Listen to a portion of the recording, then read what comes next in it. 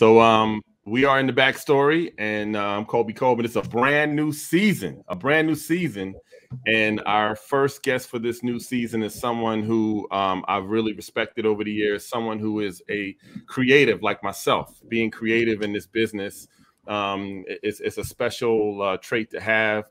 And not only is this gentleman a creative, a musician, producer, label executive. He has been a part of so many interesting and amazing stories in the music business, and he has made history as an African-American music executive. So, ladies and gentlemen, I'd like to introduce you to L.A. Reid.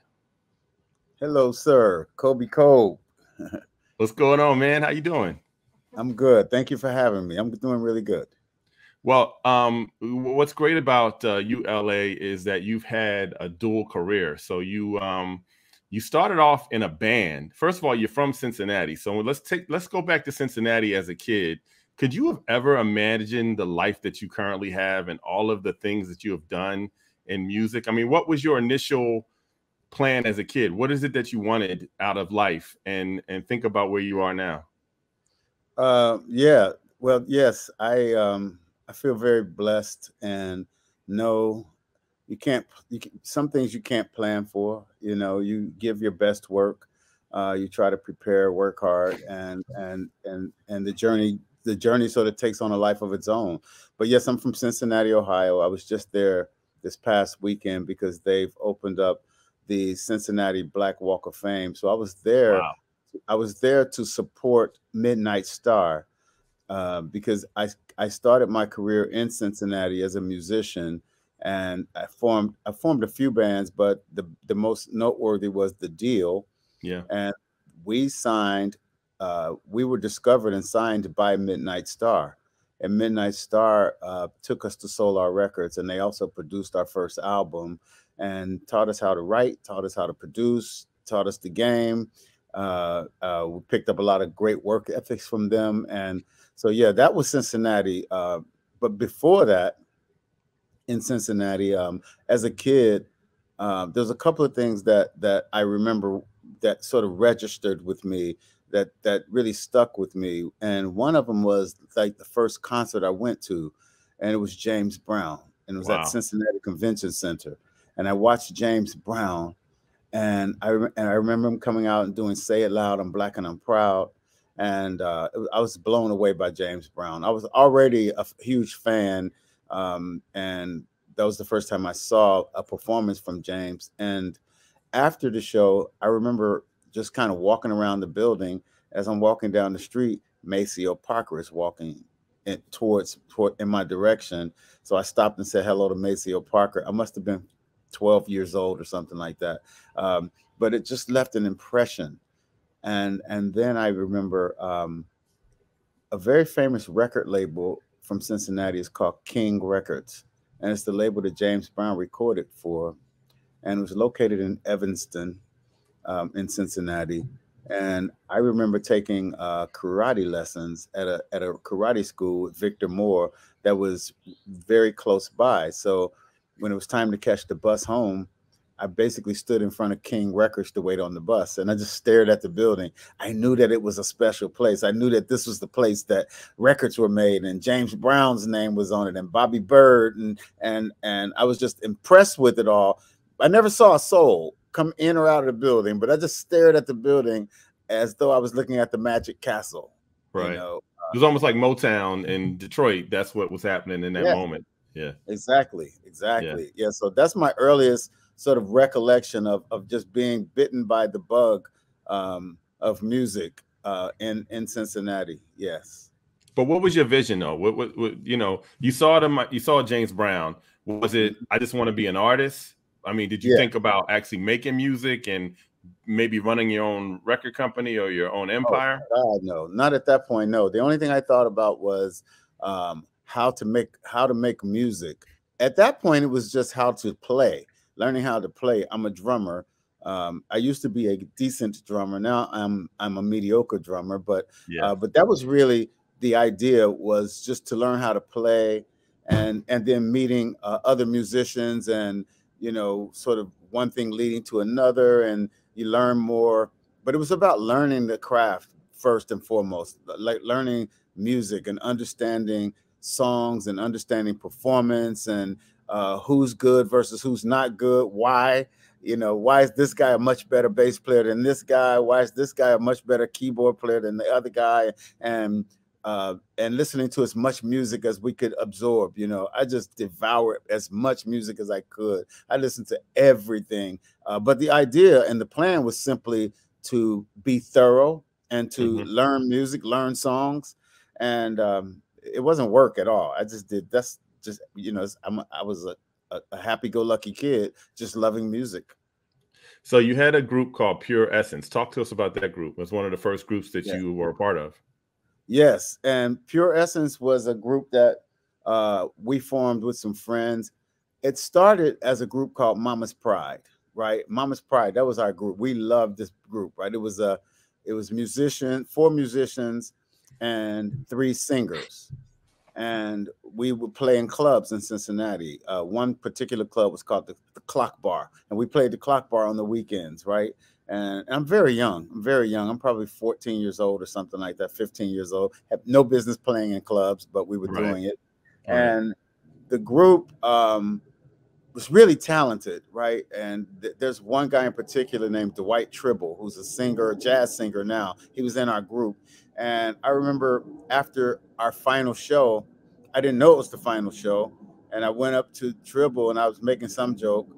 And he said, well, you got it, because this was our last show. And he broke up the band. So some of us that were still in the band sort of morphed into what became Pure Essence. And it was 5. There were 5 of us, myself and KO, who has taken the entire journey with me. KO, Kevin Roberson, incredible bass player, classmate, best friend, and we sort of took the journey together. And we combined our group, the backup band for Pure Essence. We combined it with, for Mama's Pride. We combined that with some other guys from another part of town, and we came up with Pure Essence. And we were like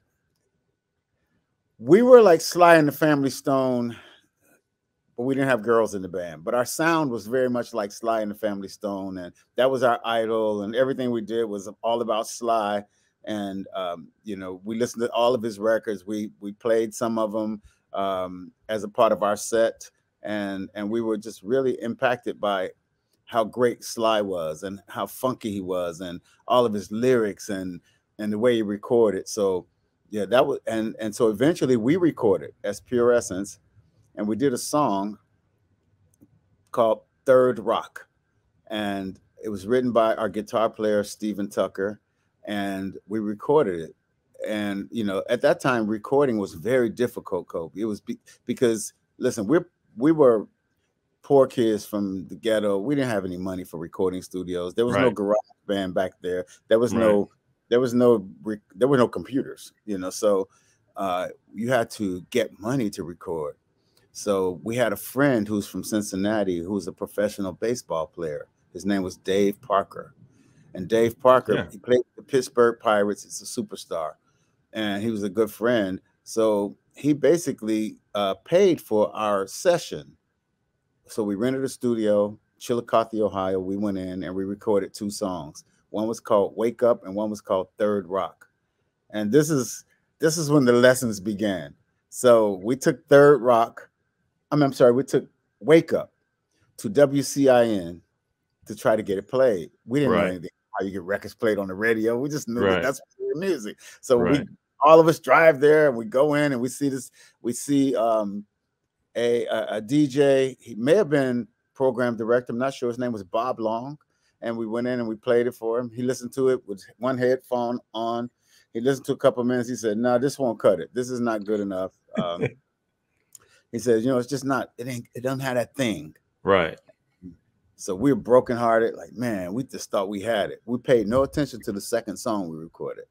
So one day I'm driving home from this factory job I had in Cincinnati very early. I'm driving home and I hear an ad on the radio. I'm listening to a rock station called WEBN FM, because I like rock too. I really like Jethro Tull. I like the Pink Floyd. I like Led Zeppelin. I like Jackson Brown, the Eagles. I love all of that. And I'm listening to it, and they say any local bands that have a recording that they would like to appear on our local homegrown album project, bring it by the studio.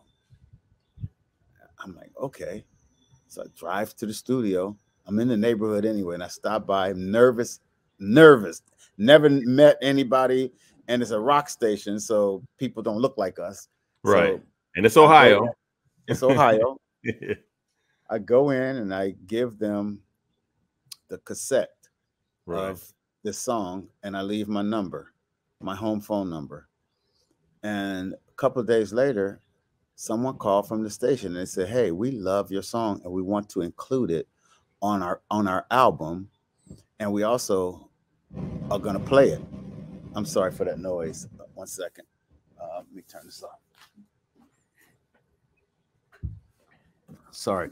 And so I'm excited. I called my bandmates, and I'm not the leader of the band, by the way. I'm the drummer, one of the youngest in the band. Really had no business doing it, right? So next thing you know, it's on the album and it's on the radio. It's on FM radio. It's on a rock station. The Eagles go off and Pure Essence comes on. Wow. I'm excited, right? And so that was the beginning, and that was my first sort of lesson in all of it, and not only making a record but also getting it played, and it's all by chance. I had no idea what I was doing, but I was a quick study. So how did that band turn into The Deal, or what happened with that band, and then you end up in this other group, The Deal, out of Cincinnati?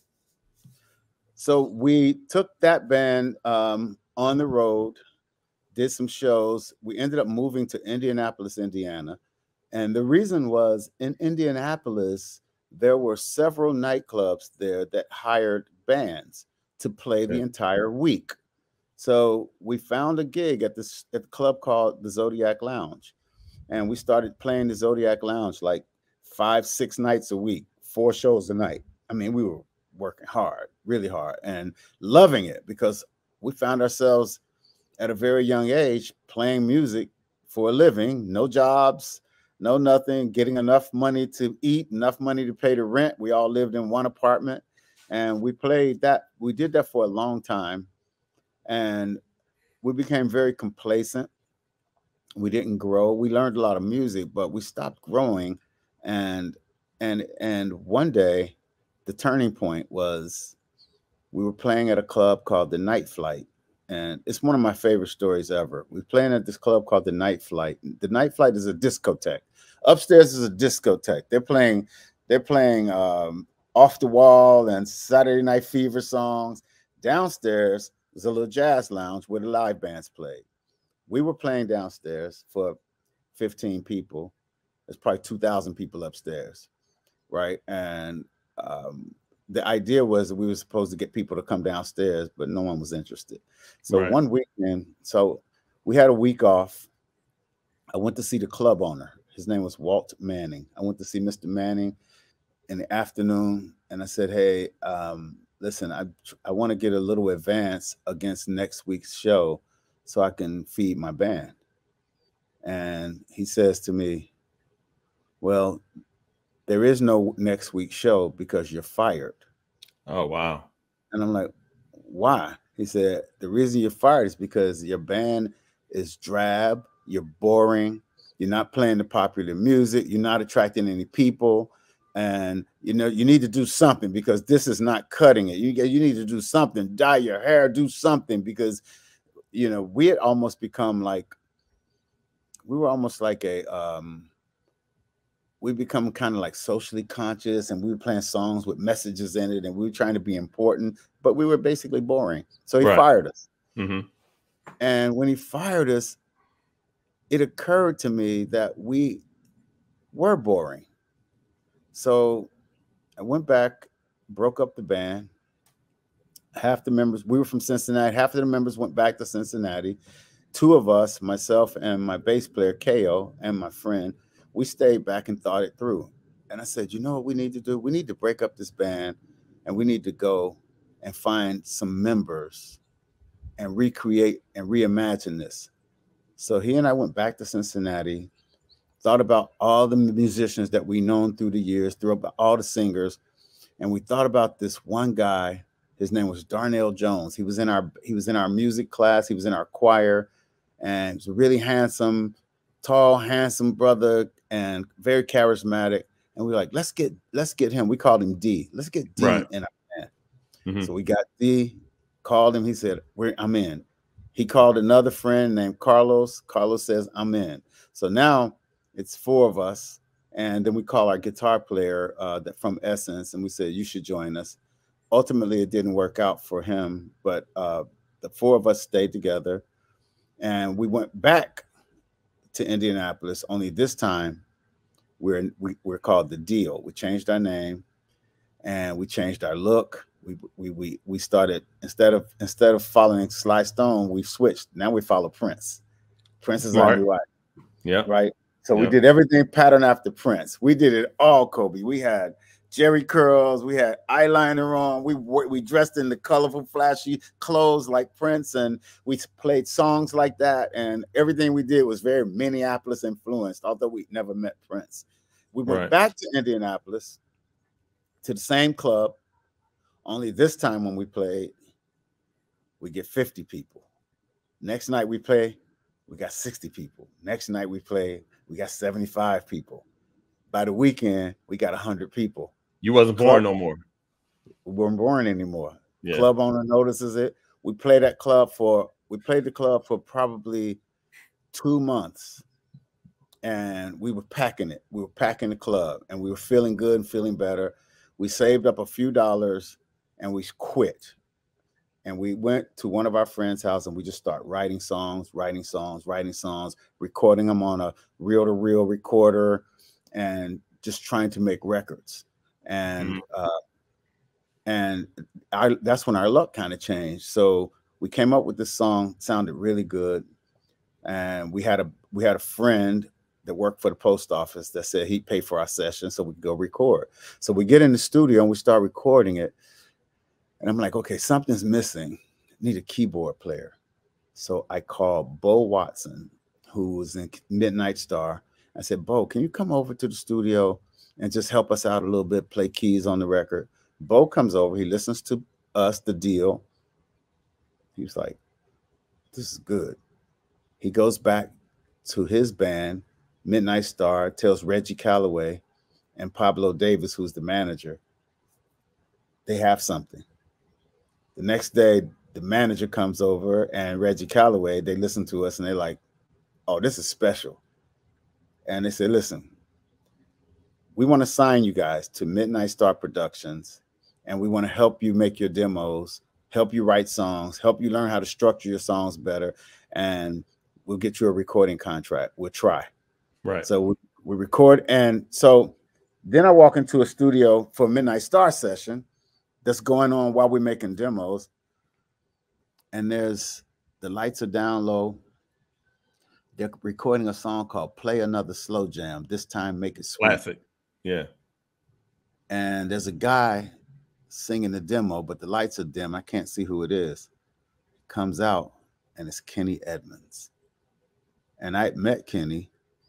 And I met him when I was in Indianapolis. And Kenny had actually reached out because he was interested in joining my band, The Deal. Mm-hmm. And at the time he reached out, I didn't think he fit.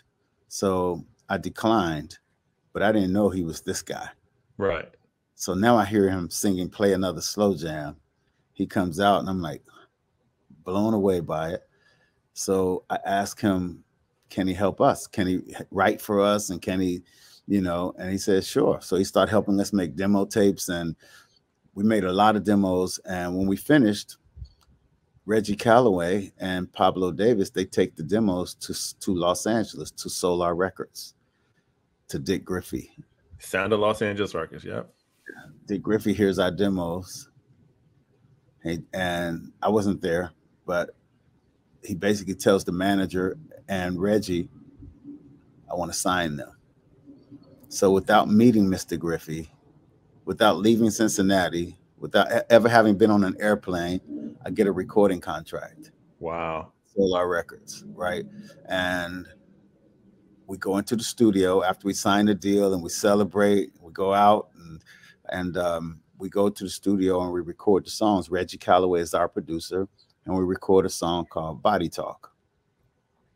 And the song comes out, and next thing you know, it's like number 18 on the black charts. Yeah, that was a hit. It was a hit. Dick Griffey calls our house. Never met the man yet.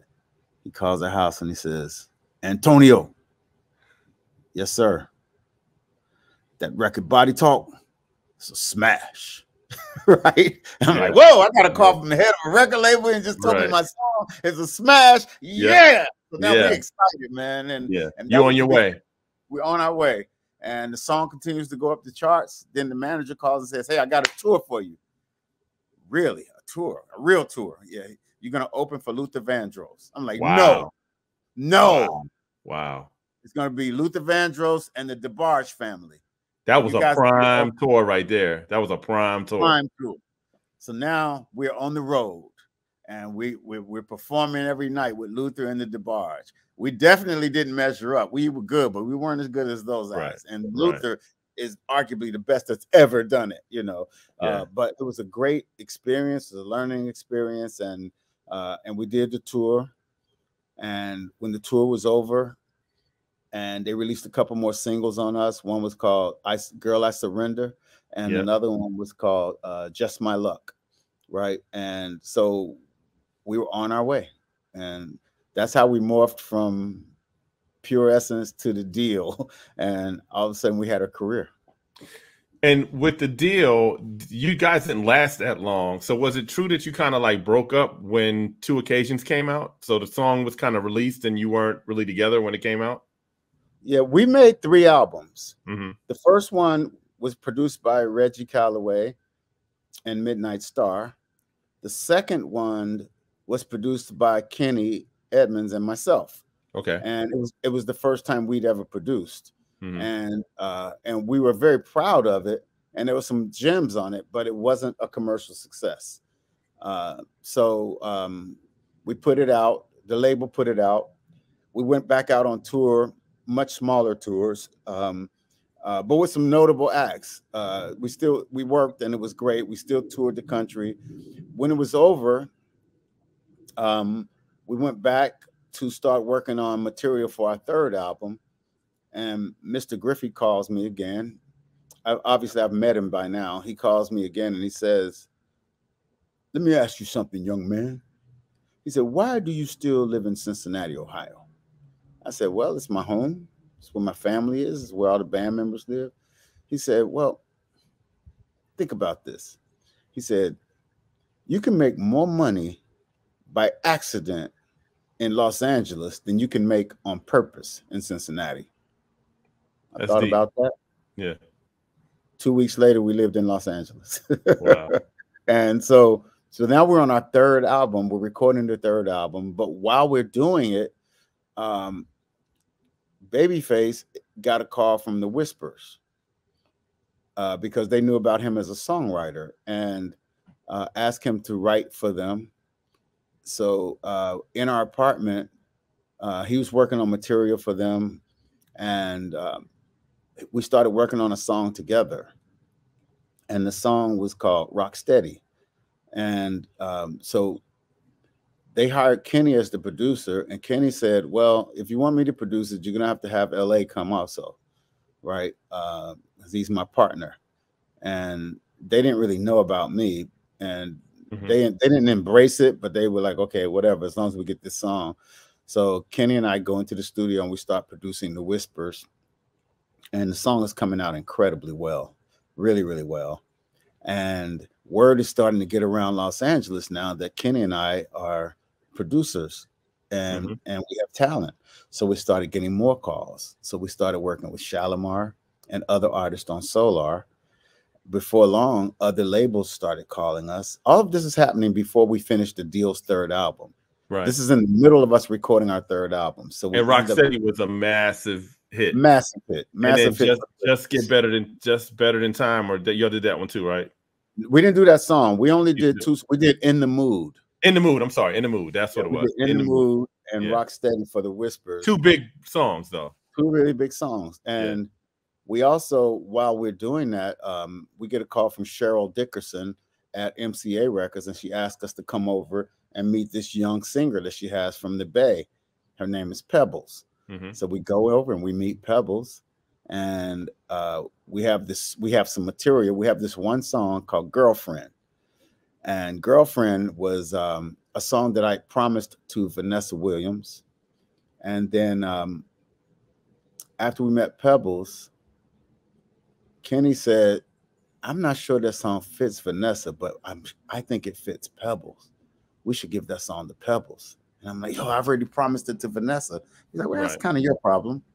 But the song fits Pebbles. Right. So we record Girlfriend.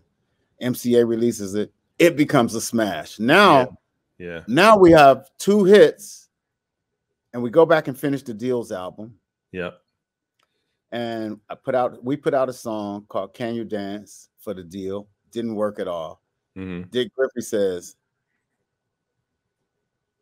you don't know what you're doing. You can't pick singles. Bring me the album and let me pick the single. So we bring him the album. He hears 2 Occasions. He's like, that's your single.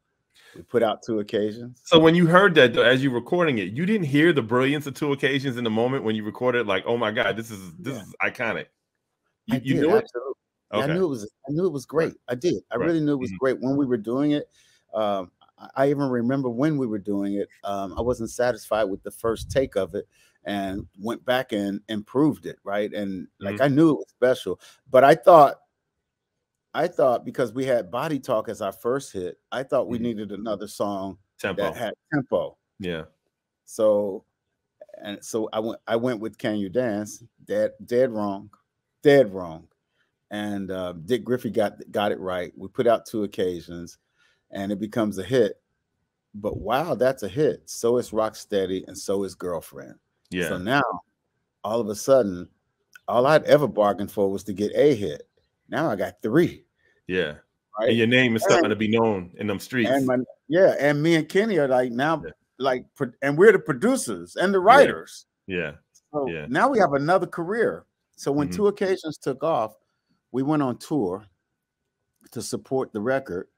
And while we were on tour, we were also still producing records for others.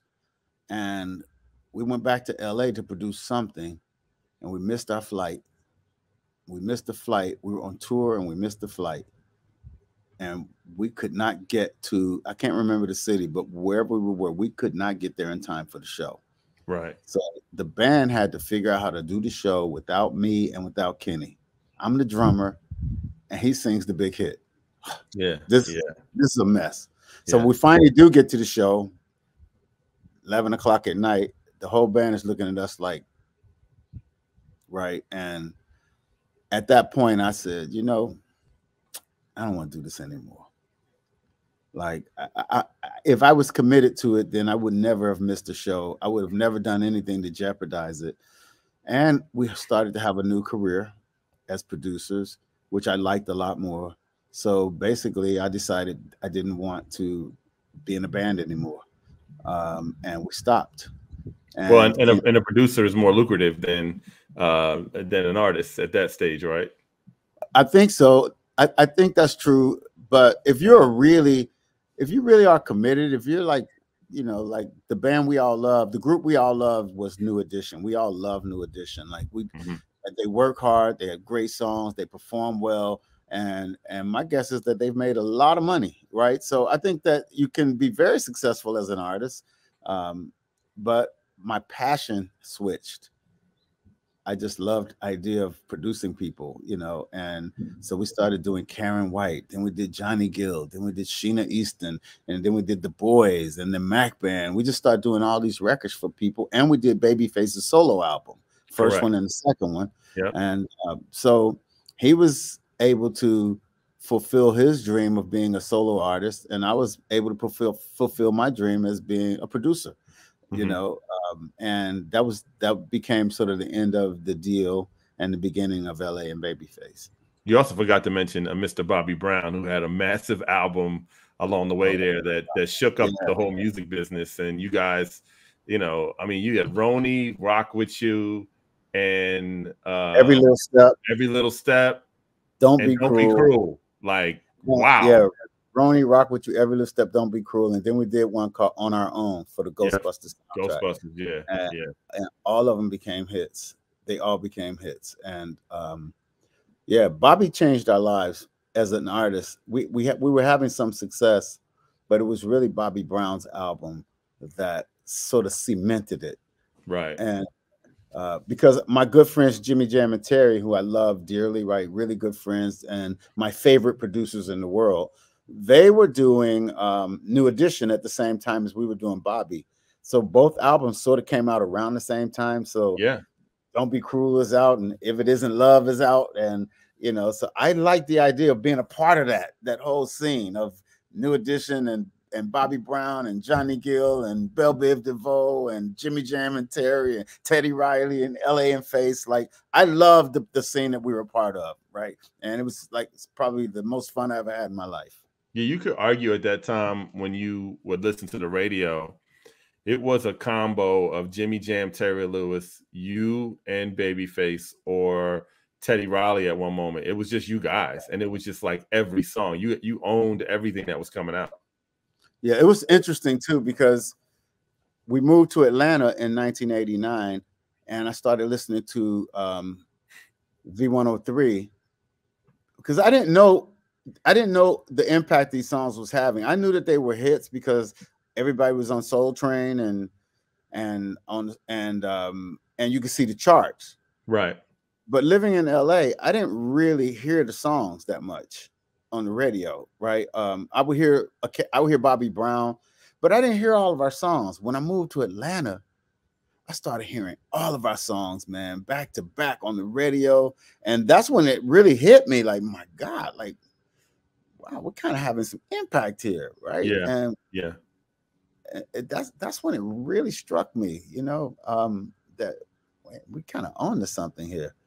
So talk a little bit about, so, you know, historically we had, you know, in the 60s we had Motown, 70s we had TSOP. So here we are in the 80s and the 90s, and talk about you doing a deal and coming up with LaFace Records and actually having your own label, a la like these other iconic labels. And now all of a sudden, not only are you a producer, but you now have your own label. What was that moment like for you in your life? And could you believe that you were now the owners of your own label and your own destiny as creatives?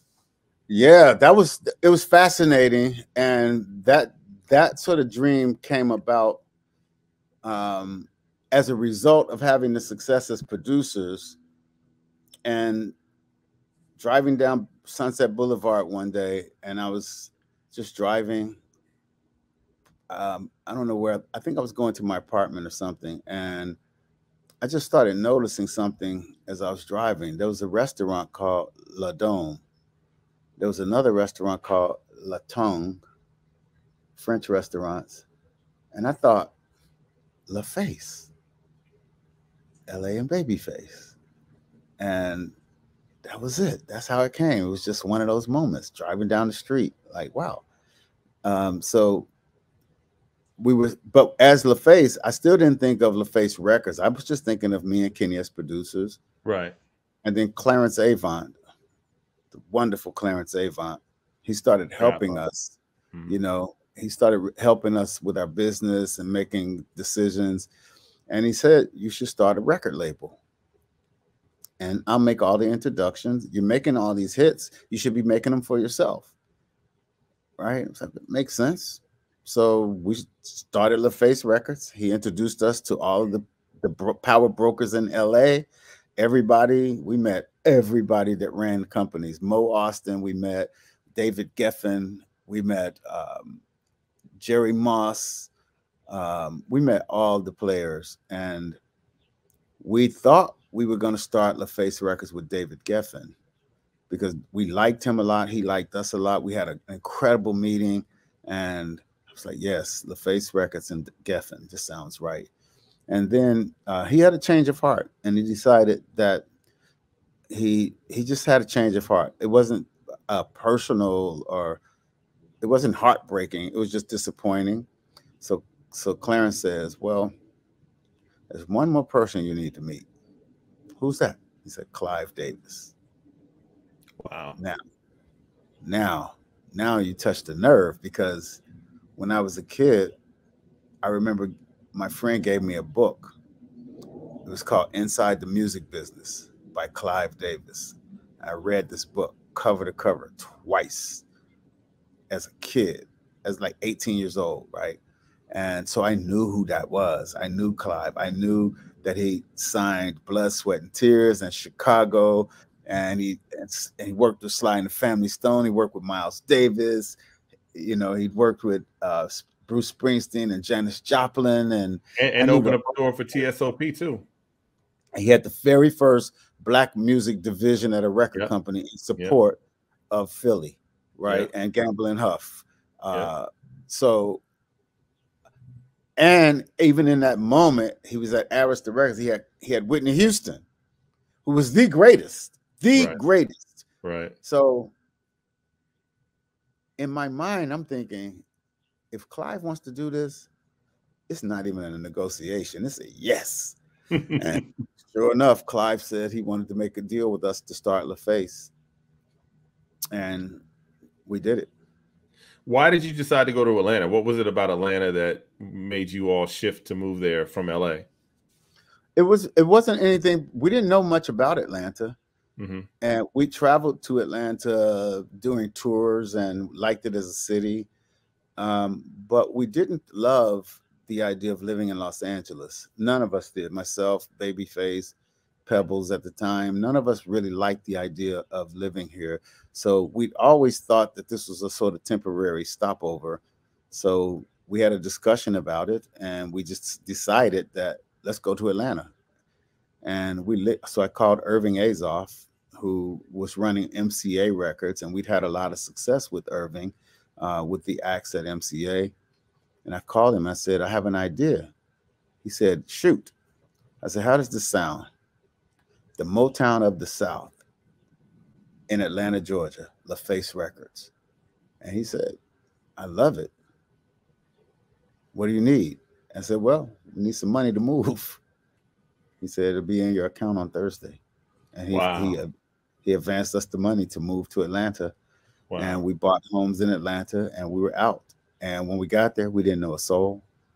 We were living on the outskirts of town. There were no recording studios that we liked. There was one called Cheshire Bridge, but the owner wasn't very kind to us, for who knows what reason. So Kenny came up with the idea that we should build a studio on my property, because I had a little stretch of land. So we built a studio, and we called it La Coco, named after my puppy named Coco at the time. And we started recording our records at home, and everybody recorded it in that studio. Like, everybody recorded there. Boyz II Men and Belle Biv DeVoe, Lionel Richie, I think, used it. And all of the acts that we found in Atlanta, Tony Braxton, Outkast, TLC, everybody used it. So we just recorded at home. But we didn't have a vision. We just wanted to move to Atlanta.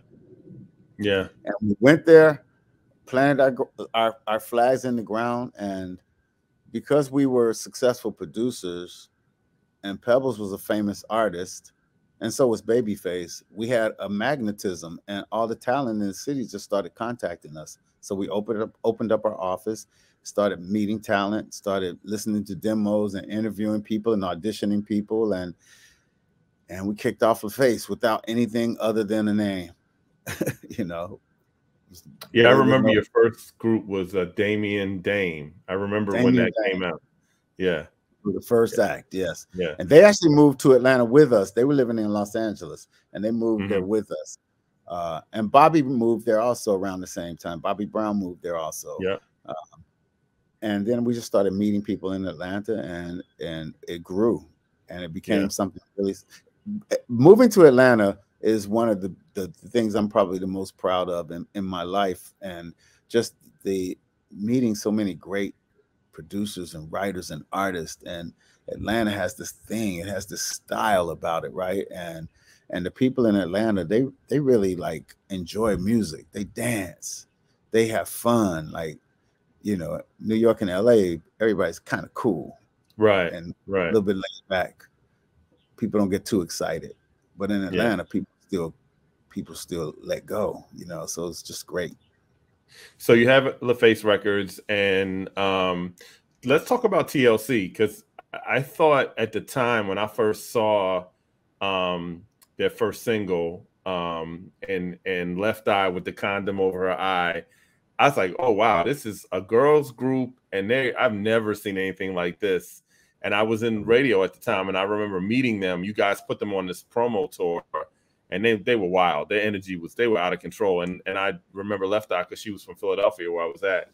And tell us about that group, because that was it was America is very conservative, and you guys just kind of changed the game with TLC, and you tapped into something. What was that discussion like as you were creating this group?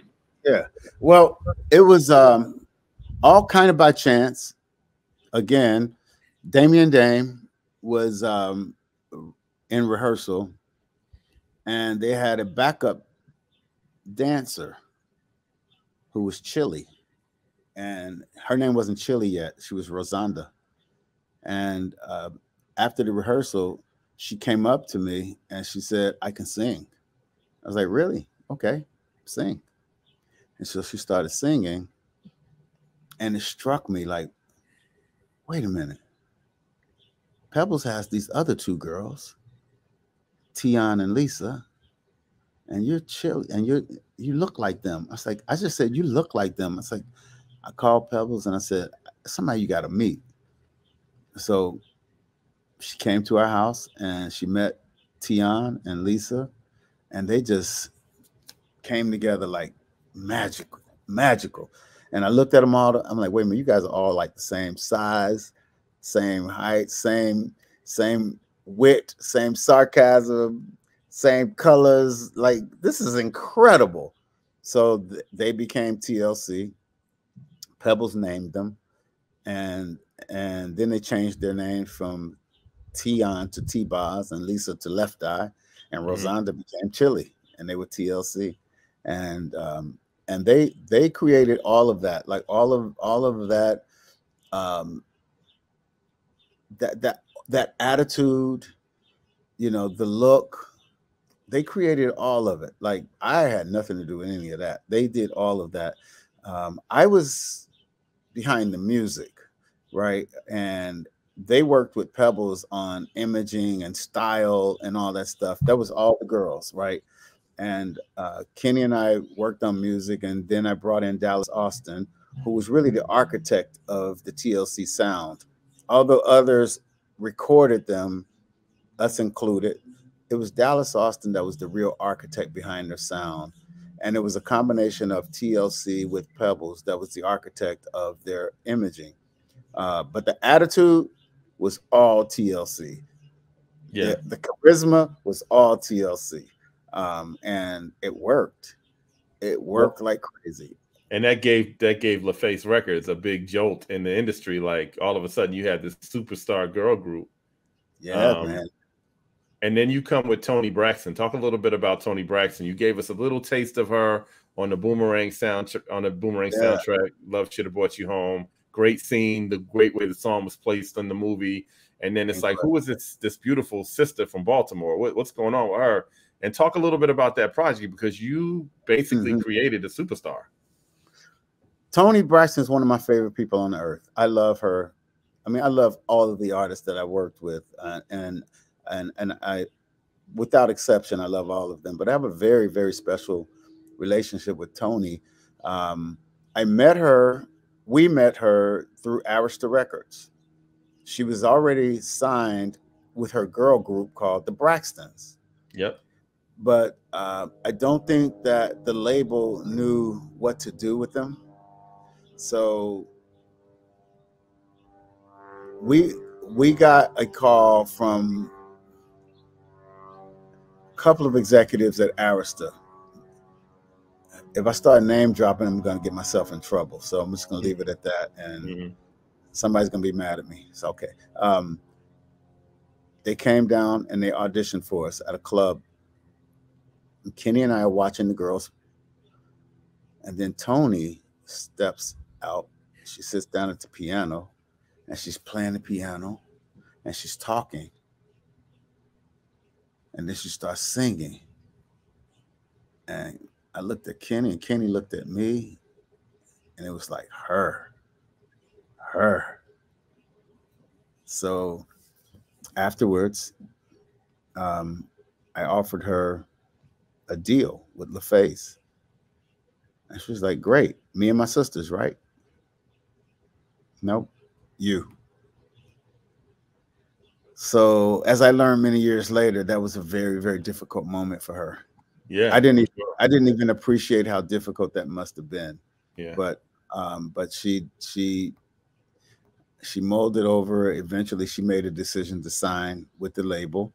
So and we didn't have any plan, just sign her and we'll eventually get some records made.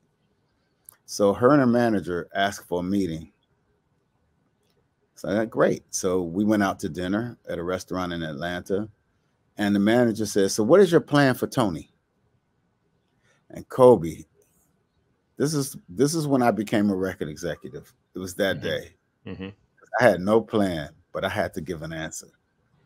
So I said, here's what we're going to do. We're going to record you on a soundtrack, and we're going to release your first single on a soundtrack, get you hot, and then we're going to make your album.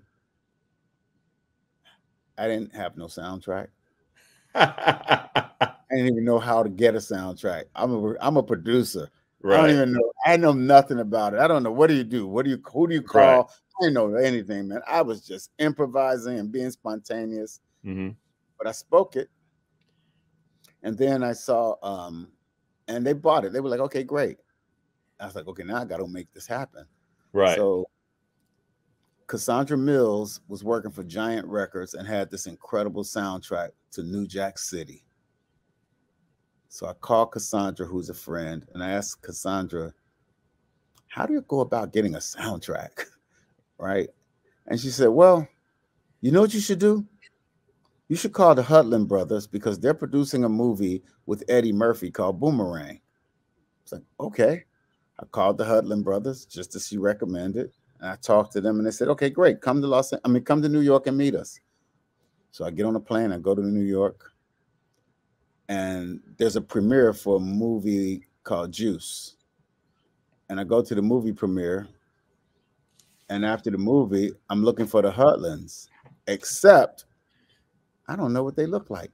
And no internet, no Google, no nothing, so you can't even fake it. I don't know. I don't even know who I'm looking for, man. Right. So I go to my friend Andre Harrell, and I said, you know the Hudlins? Yeah. He says, matter of fact, there's Warrington Hudlin right there. So I go up to him and I introduce myself. I meet his brother, Reggie Hudlin. These are incredible people, by the way. Really incredible. Yeah.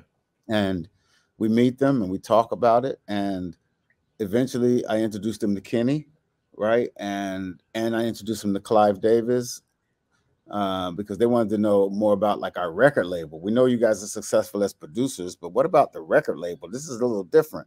So Clive came in and he was very supportive, and they agreed to let us make a soundtrack for Boomerang. While we were in the theater watching the dailies of the movie, that famous scene when Halle Berry says, love, what could you possibly know about love? Love should have brought your ass home last night. Yeah. And Kenny picked up on that. That was all him. He picked up on that, and we went back home, and him and Bo Watson from Midnight Star in my living room. I had a white piano in my living room. They went in and they wrote Love Should Have Brought You Home right there in my living room. And we took it to the studio and we recorded it with Anita Baker in mind. We thought this would be great for Anita Baker. Right. So we asked Tony to sing the demo, and she sung the demo for us, and we pitched it to Anita Baker. Anita called and she said, baby, it sounds really good. I just don't think it's for me. And so I'm like, oh, damn. so let down. I called Reggie Hutland and I said, we can't get Anita. He said, who's the girl singing the demo? Right, right. I'm like, oh, that's Toni Braxton. He said, let her stay on it. So we let her stay on it. And then we put her on another song called Give You My Heart with her and Kenny. Yeah. And we put and both records got released, and Toni Braxton's career was off and running. And it worked out just as I not planned. I love it.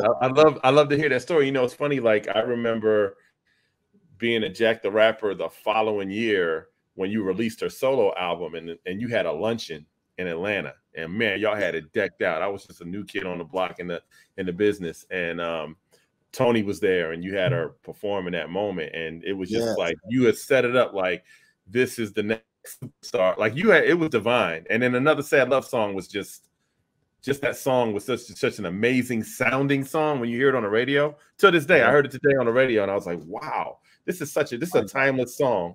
And then that album, I mean, what did you go do? Like 10 million on her debut or something crazy like that? I think her debut album might have been around. I don't think it reached 10, but it was big, man. It was big. I don't even know. I'm going to say it was like 6 or 7 million, but it was a big album. She won the Best New Artist at the Grammys that year. Yeah. And she was off and running, man, and has never looked back, you know, and has kept it up too. You know, I'm really proud of her. Really happy. Yeah, and I would tell you that her second album is the greatest breakup album in the history of albums. I mean, like that album will touch your emotions from start to finish. It's just brilliant. Not a lot of people have a second album. They just don't. They don't have a first major album like this and then come with the second album that's like, oh my God, like, what are you, Michael Jackson? You must be Michael Jackson, because that's the only person that could do that. Exactly. Yeah, it was magical too, you know, and it was crazy, man. Unbreak My Heart and 7 Whole Days. I love that song. Oh my God. Yeah. And, Breathe Again. Breathe Again. It was crazy. Yeah. No, that was great. Crazy, so man. Tell us about Usher. So you meet Usher, this 14-year-old kid. And at that point, had you ever thought about dealing with kids at all? I mean, the kid artists, you know, that's a risky proposition in the music business. But you saw something in Usher at 14. What was that? Yes. So, my brother Bryant went to a talent show by invitation to see another artist. While he was there, he saw Usher. And he called me and said, hey, man, you have to see this kid. So he brought Usher to my office. Usher walked in with his mother, Janetta, and he gave me his tape, right? And I put it in, and he started singing End of the Road. Wow. Voice to Man. I said, stop, stop, stop. I can't believe this. And it's just myself. There's only like 2 or 3 people in the room. I walked down the hall. I got everybody in the office to come in. Like I said, I need everybody to come in and see this. So I got everybody in our office to come in. And Usher did it again. And he started doing End of the Road. He dropped down on his knee. He started charming the girls in the room. And when he was done, I was like, my God, I love this kid. And I said, welcome to LaFace. Signed at 14. It was just like that. Was it your idea to send him to live with Puff while Puff was in the middle of Bad Boy? Tell us about that decision, because that was interesting at that moment. Yeah, so I met Puff. I met Puff because the way I met him was there was an article in one of the trades, and in it talked about me and Face were breaking up. This is in one column. In the same article, in another column, it's talked about Andre Harrell was firing Puffy. Right. So I was like, it kind of spoke to me. So I called my assistant, Charlotte, and I said, do you know Puffy? She said, yeah. I said, can you set up a meeting? So she set up a meeting with me and Puff. He was in Atlanta at the time. I was in New York. He came back to New York. He took me to dinner at a place called the Shark Bar. Oh, I love that spot. Right? And the point of the meeting, the point of it was that I was going to ask Puffy to become my head of A&R. But when I met him, I was like, oh, no, he's a lot more than that. Yeah. Like it was pretty obvious from day one, not only to me, but I think to everybody. It was like just so instead we became friends, and he started helping me with stuff. You know, he helped me, he produced, I mean, he directed the very first Outkast video. And he did all of the interludes on the TLC Crazy Sexy Cool album, right? And yeah, so when I got Usher, I introduced him to Puff, and Puff had a lot of comments. So I said, well, why don't I just send him to New York to live with you so that you can like fix it up, record this album, produce him, teach him his swag, do your thing. So I always say I sent him to flavor school. I sent him to Puff Daddy flavor school. So at 14 years old, this kid moves to New York to live with Puffy in the middle of in the midst of that chaos of Puffy's life and him starting Bad Boy.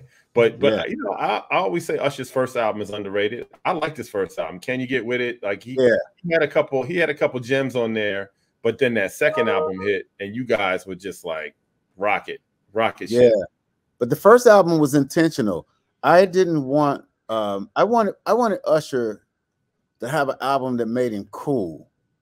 It wasn't so much about getting a big hit. It was really like I knew that Puff would know how to make an album on Usher that would work in New York. Right. And I wanted him to have that New York cool, right? It was more about that. And I just wanted him to sort of pick up on that charisma and pick up on that swag, you know, and that was accomplished. But the song was All the Time I Think of You. That was my song on that album. That's the one song.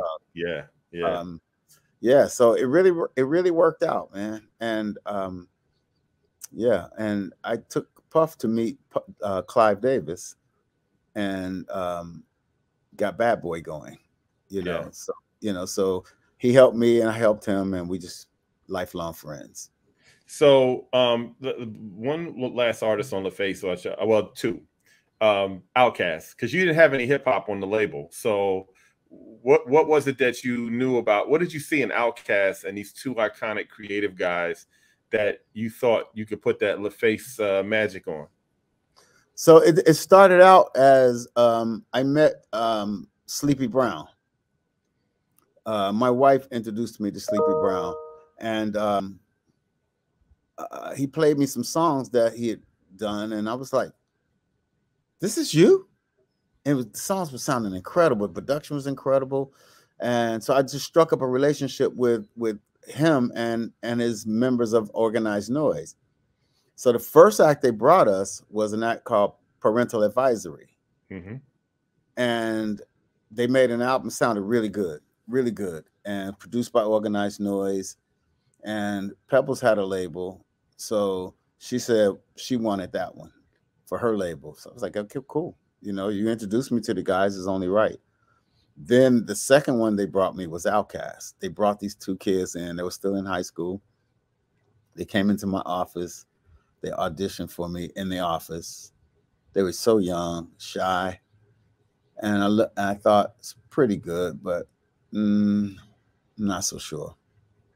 Wasn't sure yet. Wasn't about hip hop. I didn't pretend to know hip hop at that time. It was just music for me, artist and music. And then they came back a second time and they auditioned. And I said, you know, it's better, but I'm just still not sure. So the third time, they said, no more office auditions. You need to come see us. So they set up a showcase in Atlanta.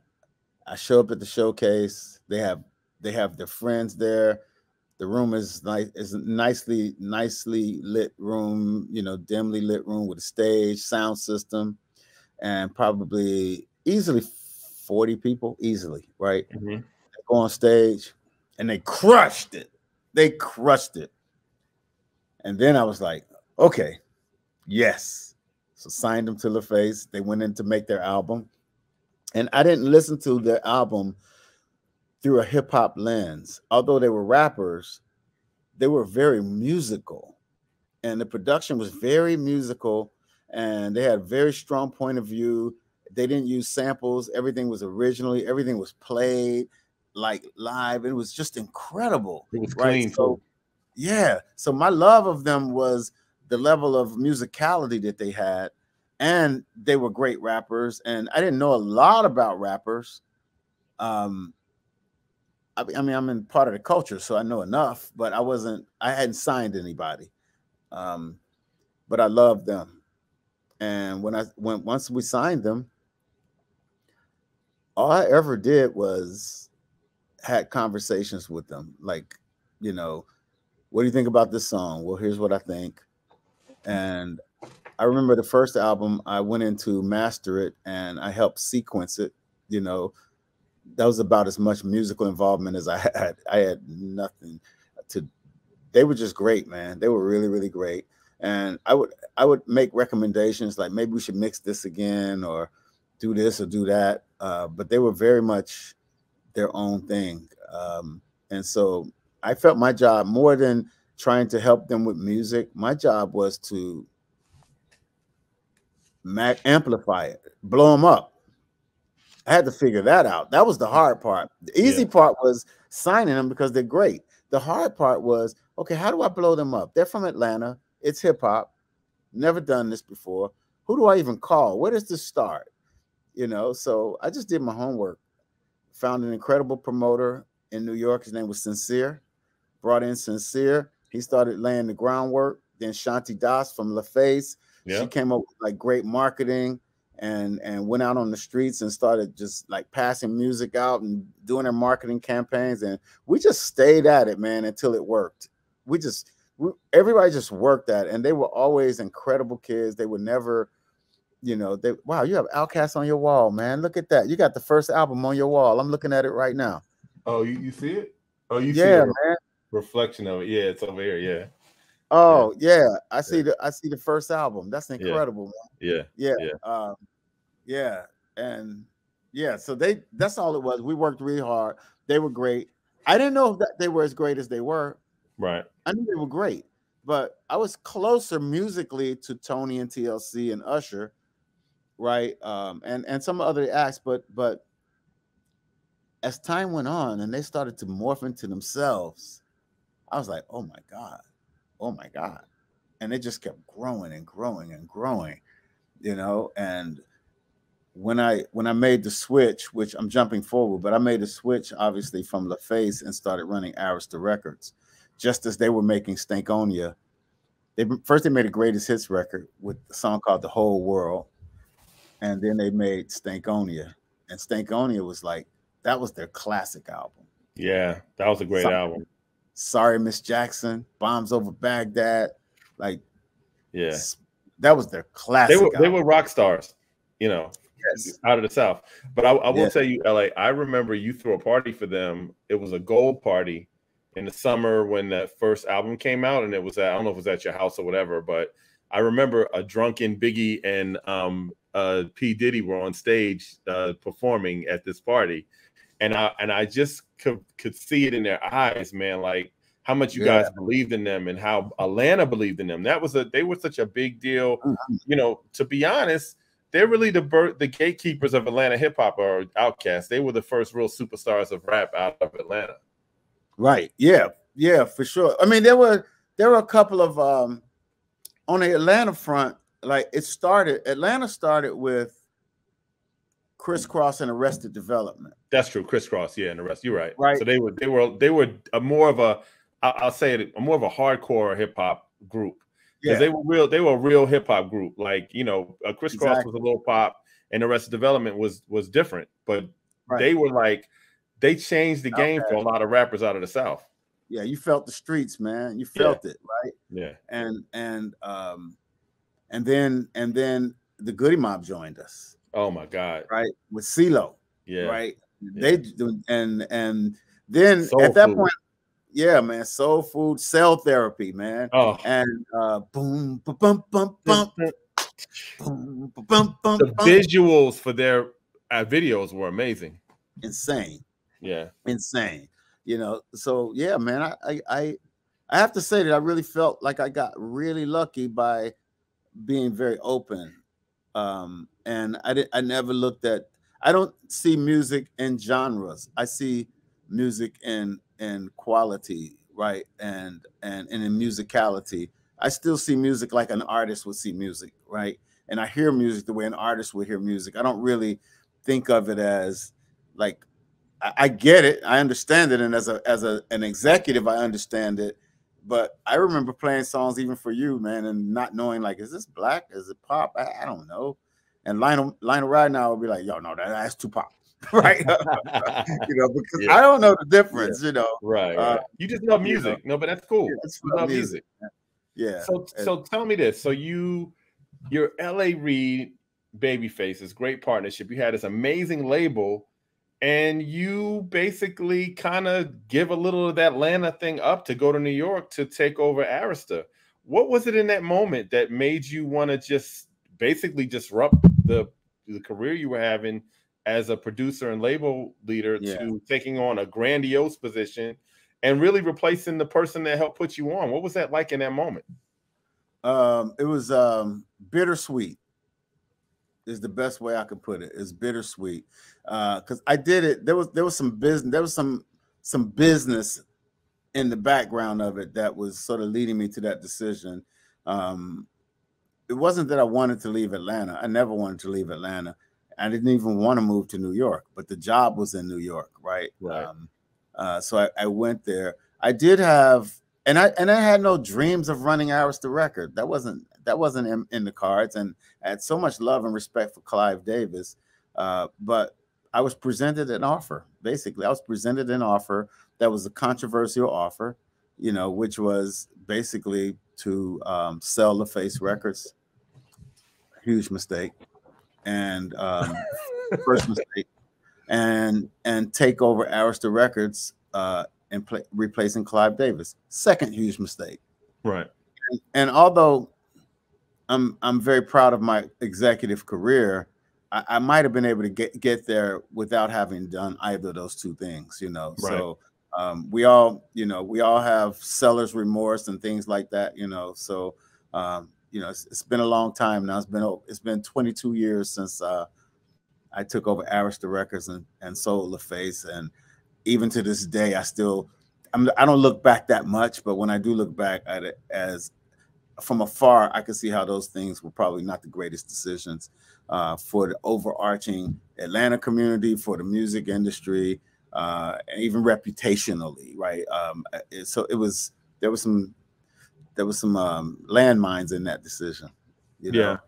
Well, it's interesting though. You came in controversial to Arista, and then you kind of left controversial. You kind of you went through some politics there, and the powers that be, typical powers that be, not seeing the value, especially a value in a black man like you and all that you brought to the label. And you had a lot of artists that were mad about Clive when you came in, but when you left, a lot of these same artists were mad about you and what happened to you with the situation. So I would say that was bittersweet. But one artist I want to ask you about is Pink, because you saw something in Pink that nobody else saw in that moment. And I mean, I remember Pink personally. I'll tell you the story. I worked at this. I used to host this grimy club in Philadelphia called Club Fever, and Pink, she must have been 15 years old at the time. I mean, this is a white girl from suburban Philadelphia. This is a hood, underground, all kind of stuff happened in this club. And she got up and sung one night a Mary J. Blige song, and everybody was like, "What?" Like we were just like, "Who is that?" Wow. And she was a coach. She actually worked at the club too. I'm a coach check girl, so we would, I would talk to her here and there, or whatever. And then you somehow come across her and talk a little bit about what you saw in her, because that's an amazing. She was an amazing history as an artist. But what did you see in that moment? So that story is, one day I'm literally walking the halls at LaFace, and I walk past Sharon Daly's office, and she's playing a demo tape. Sharon was an A&R coordinator, and she worked for my brother actually, and she was playing a demo. And I just stepped in. I said, "What is that?" And she said, this girl group from Philly, turn it up. you have a picture? She shows me the picture, and I'm like, they're white? Right, right, right. Wow. And I said, I want to meet them. Can you get them here? And she said, yes, I'll get them. So she calls the manager those were her relationships. She calls the manager and the girls show up, and they're called Choice. It's Right. 3-girl group called Choice. They come into the office, come into the conference room, and they sing for me. And when they're done singing, Alicia Moore starts talking a mile a minute. How old are you? She says, I forgot how old she said she was, but she made it up because she was a minor. But she didn't want to have to get parental consent or whatever, right? So, but she was just talking, man. She was, but what I'm noticing is all this charisma, right? And how soulful she was. And I'm like, this girl's special, man. It's something about her. And I just took to her. I really just took to her. And I think she kind of took to me in that same way. And she sort of became like a daughter to me, right? So I asked her and the group to sign to the label. And they said, yep, we'll sign to the label. And they started working on their album. I think I asked her, I'll tell you what happened. So they performed at the Face Christmas party. And T-Boz says to me, I don't like that group. But that girl, that girl is a star. Yeah. I'm like, really? She's like, yeah, that girl's a star. So afterwards, I asked Alicia, I said, have you ever thought about going solo? And she was like, nope, haven't thought about it. And I'm not thinking about it now, right? And just kind of dismissed it. But I kept nudging at her like, you should go solo, right? And then she called me one day and she says, I'm taking you up on your offer. I'm going to go solo. I'm going to try this by myself. So she comes up to my office and she's a different person. When she was in Choice, she had dreads, right? And she came to my office and she's cut all her hair off. It's hot pink. And she's got a pink rabbit's foot on a keychain. She throws it on the desk and she says, my name is Mr. Pink. And I was like, lose the Mr., keep the pink. Yeah. Right? Yeah.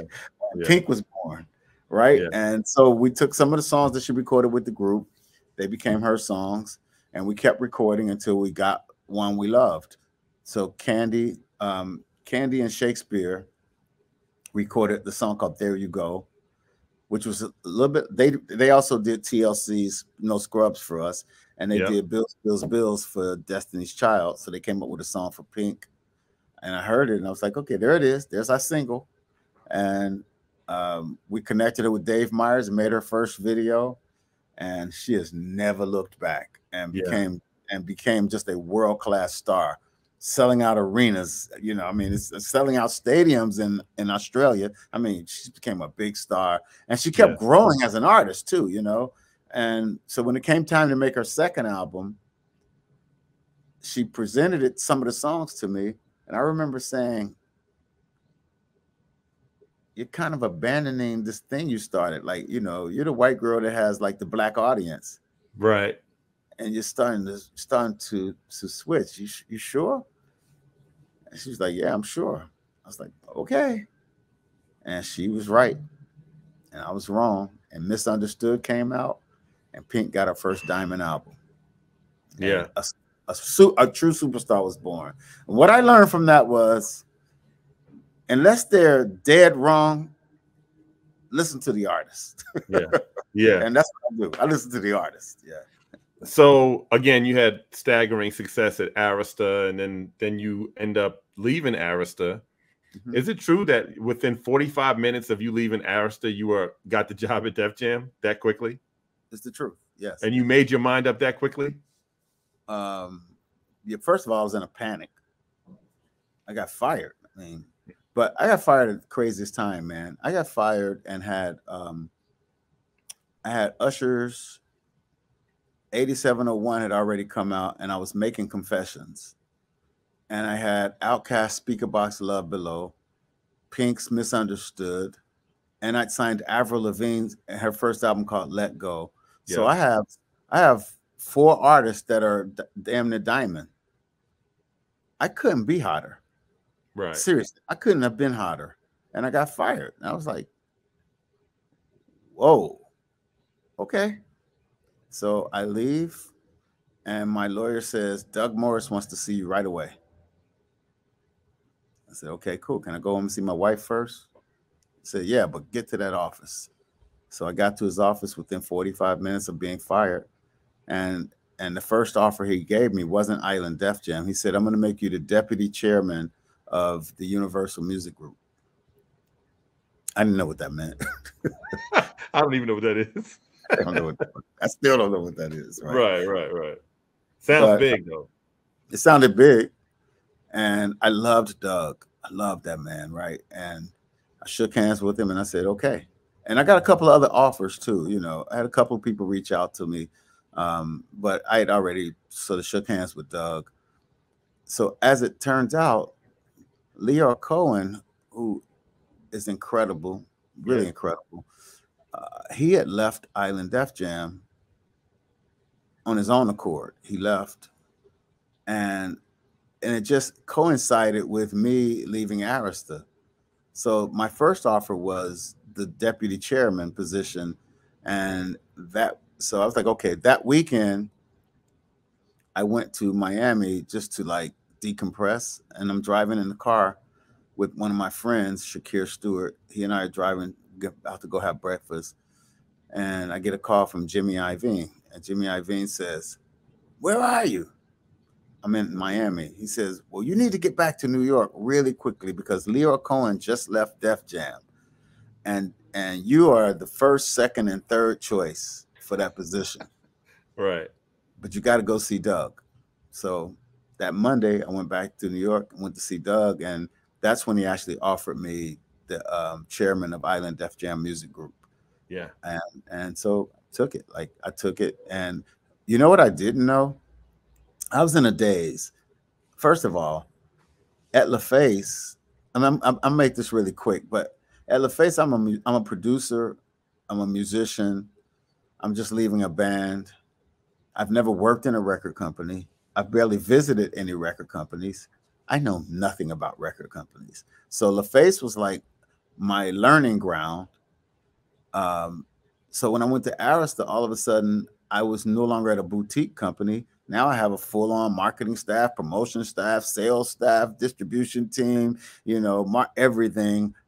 And I worked there for 3 years and I kind of learned the ropes. But so when I went to Island Def Jam, I actually thought, this is how bizarre life is. I thought it was a little bit of a step down. I didn't know. I didn't realize that the culture of Def Jam was so powerful. I didn't realize that the culture of Island Records was so legendary. I didn't think about any of it, man, because I grew up in the world of first of all, at LaFace, I was in the Arista orbit, right? So that was my world. And I really didn't pay attention to what anybody else was doing. So it wasn't that Def Jam was a step down. It was that I didn't pay attention to it. It didn't register to me, right? It was its own monster. Huh? It was its own monster. Yeah, I just didn't know, right? Yeah.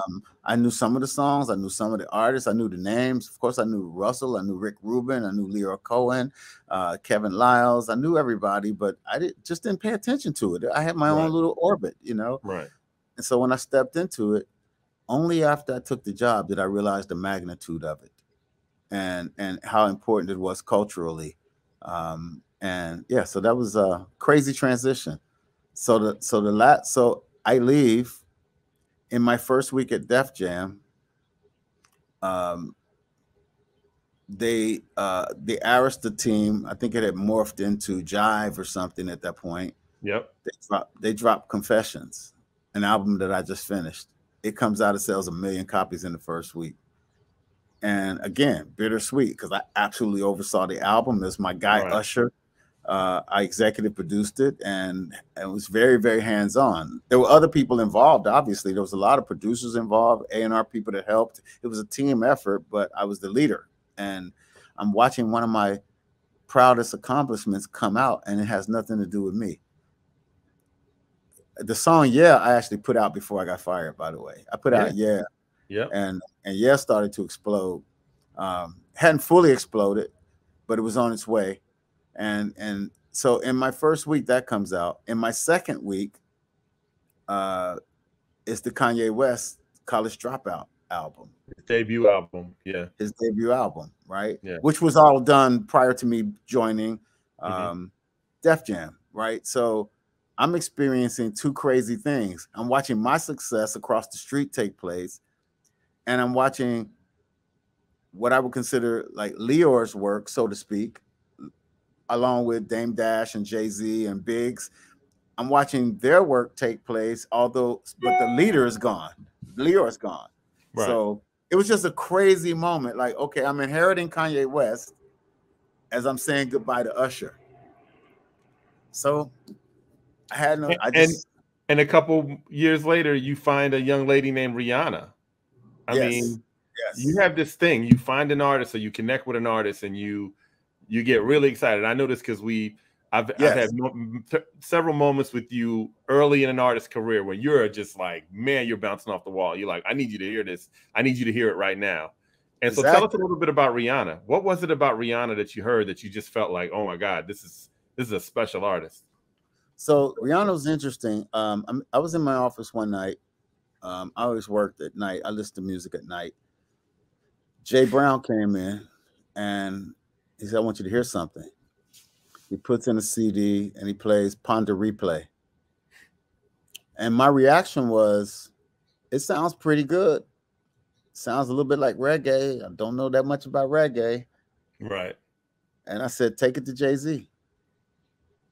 Right. And he took it to Jay had joined as president by then. Right. And that was part of your transition. You made him president of Def Jam. Yes. Because and my reasoning was because I really felt sort of a backlash from hip hop community in New York. And I was like, okay, I got to fix this. So my really good friend, Mariah Carey, she says, I'll tell you how you fix it. I was like, how? She said, hire Jay-Z as the president. All the problems will go away. I'm like, really? And just as she says that, Jay-Z comes into the office. I'm like, whoa. Now I'm thinking that this is choreographed, this planned or what, right? Yeah. Either way, I thought it was a great idea. Yeah. And I spoke to Jay and asked him, we went out and asked him if he would join us as president. And he didn't answer right away. But eventually he did take the position as the president. So while that's happening, Jay Brown comes in with Jay-Z and he brings in Rihanna. And I heard it and I liked it, but I really didn't know that kind of music. Like I just, again, I had my own orbit and I hadn't grown up yet, and when she came in to audition, Jay came to my office and he says, you got to see this. So I went in and she auditioned for me with all of us in the room. And I was like, don't let her leave. Do not let her leave. Mm-hmm. And that was it. She got signed and I wasn't involved at first. So Jay-Z, Jay Brown, Ty, they made the album. They made the first album. They made the second album. I only got involved when the song that moved me was she did a song called SOS. Oh yeah, massive. And that's when it really hit me. I mean, I liked her in the very beginning, and I can tell you that I endorsed it, and it was on my watch, but it was largely the work of Jay and Jay Brown and Ty, right? Yeah. But after SOS, I got bitten by it, and I was like, okay, I got to get involved.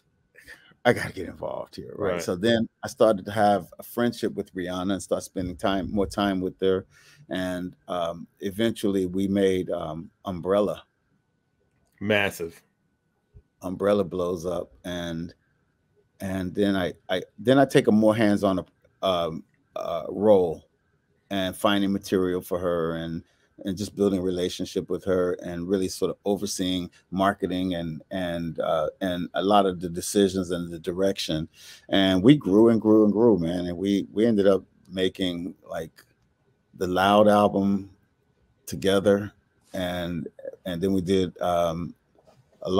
we worked on Rated R together. We did a lot of work together, but it was I think the reason I'm saying it that way is because it was highly collaborative, right? And and it was special. She's a special girl. Yeah. Really, really special girl. Really just the coolest, has the best taste in music. Yeah, incredibly talented, very self-assured, just cool, always cool, and I love her, man. I love Rihanna. She's incredible. And then you had Kanye, who after his debut album, he had several more amazing albums on Def Jam. So proud of that.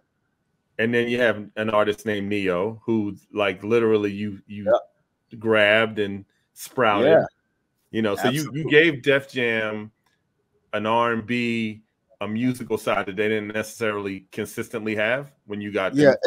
It definitely started to reflect my taste, right? Because it was because I didn't understand what it was made of, so I could only make the decisions based on my taste in music at that point, So it started to morph, right? It started to become, we still had Young Jeezy and we had Rick Ross, but artists like Rihanna and Neo and Justin Bieber and even Kanye West, who obviously was there when I came to the company, but I did put my arm around him. I thought he was the most incredible artist alive. I still do,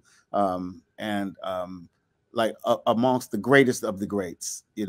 Like I place him right alongside Prince, Michael Jackson, Whitney Houston. Different kind of talent, right? But same caliber of talent. One of the world's greatest, and I really enjoyed it. And we did a lot of work together, man. The first album they did, had nothing to do with it, but then I got more and more involved as time went on, So when we did Late Registration, then Graduation, then 808, then Dark Twisted, and the last thing I worked on was Watch the Throne. Yeah. So you spent a couple years at Def Jam, and then you leave Def Jam and you go to Epic, which at the time when you got there was dead. It was a great name. It had Michael Jackson and Luther Vandross and Sade, but there was like nothing. It was like really, what was your inspiration to go to that label in that moment? Because there was nothing. The cupboard was. It wasn't anything about the label. It wasn't the label. It was Doug Morris, who brought me into Universal, was leaving to go to Sony. And I was like, I got to go with you. We'll figure it out. And the first conversation was about RCA Records. And he was like, okay, you're going to be the chairman of RCA. I was like, okay, cool. What about Epic? What are you doing with Epic? And I don't know, we're going to figure it out, he says, right? Next conversation, we're talking about RCA Records, and I bring it up again. What about Epic? And he says, I'm offering you RCA Records, and you keep asking me about Epic. Yeah. And I didn't realize I was doing it, right? And I had an affinity for it without knowing it. And at the time I was on X Factor. I was on television. I did 2 years on television while I was building Epic.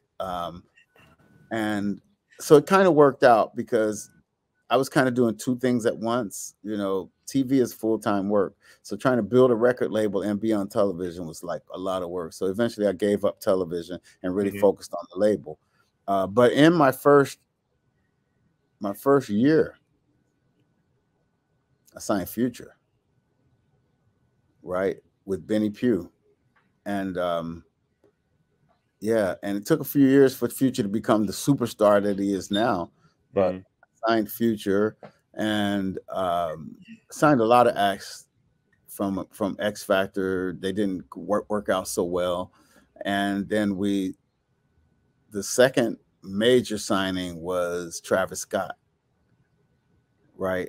And proud of that one too.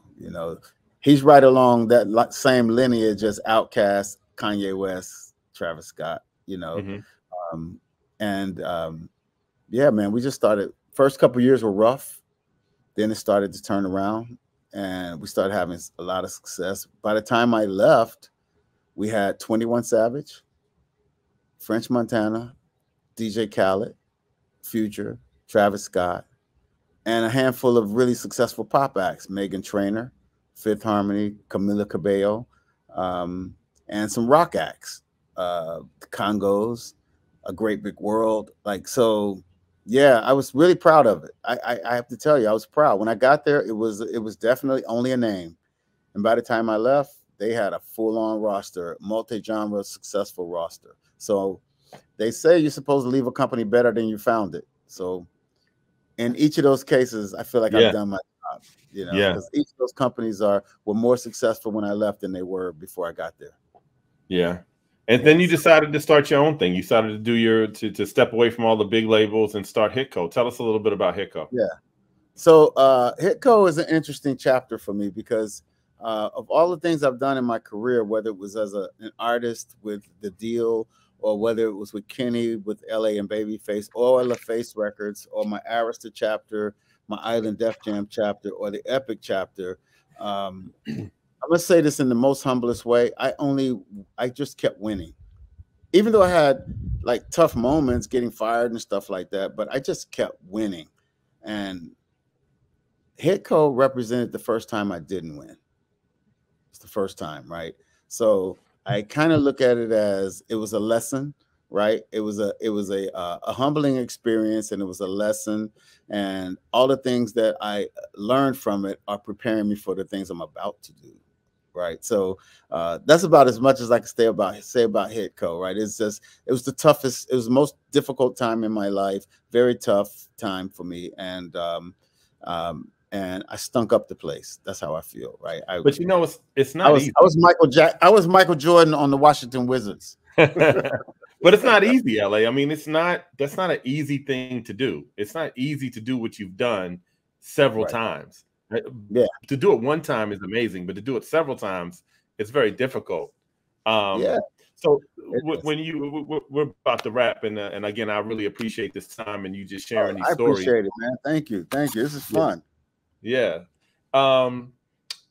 You think about, out of all of the artists that you work with, what's that one artist that, like, to this day, man, you still like, oh man, if I only you had them and there was something there, but it just didn't work out, and then you ended up somewhere else. Do you have an artist that got away? The one that got away would be Lady Gaga. I signed Lady Gaga. I signed her to Island Def Jam. She came in and she auditioned for me, and I thought she was remarkable. And I signed her. And according to her, I told her that she would change music. I said, "You're a very important artist, and you will change the direction of music." And after I signed her and heard demo tapes, I didn't like the demos that I was hearing. By the way, it wasn't the music that she became famous for. It was before she got there. Yeah. And I didn't really have the patience to really like stick around for it. So I said, it's probably not for me. So I gave her a release, and she got a deal at Interscope.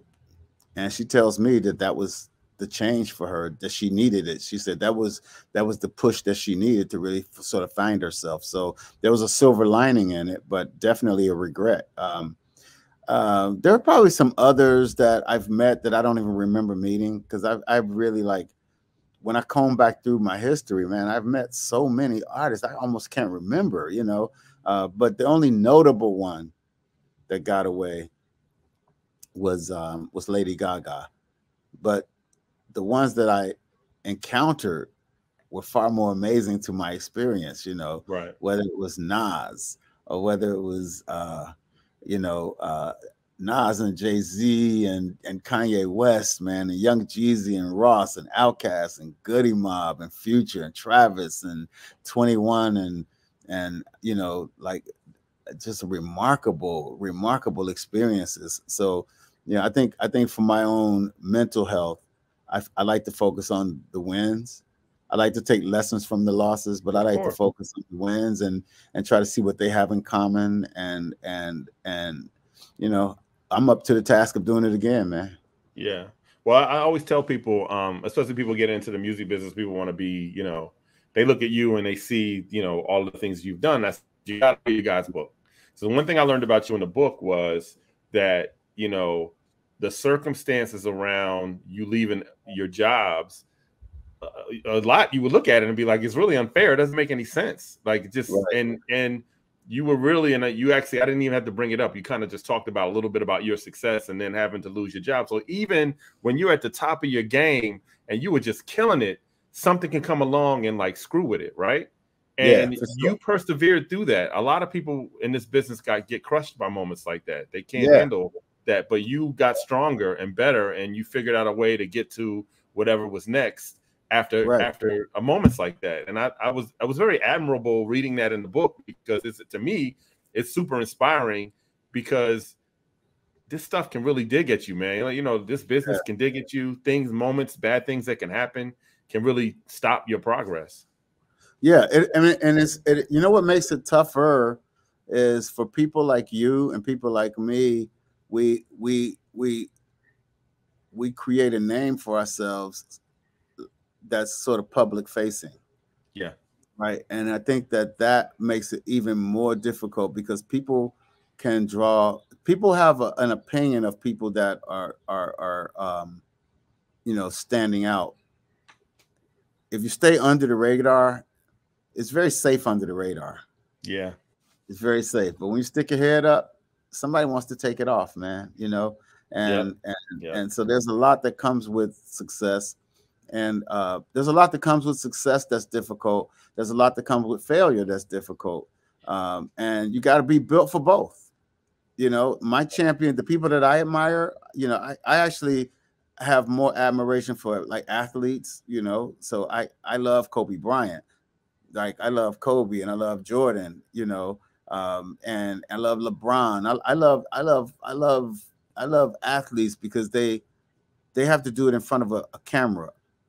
They have to compete in front of a camera, ankles swollen, fingers broken, and they still persevere and they still win championships, you know. So I'm like, okay, so I'm dealing with politics, but my arm's not broken, my feet not broken, so I don't have no excuses except to get back up and do it again, man. Yeah. If Kobe Bryant can win a championship with a sprained finger, I'm like, well, so what? Okay, I've been dealt some difficult blows, but hey, par for the course. You know, you got big dreams, you have to deal with some big issues, you know. So I just don't let it get to me, Kobe. I'm like, okay, another challenge, you know. Yeah.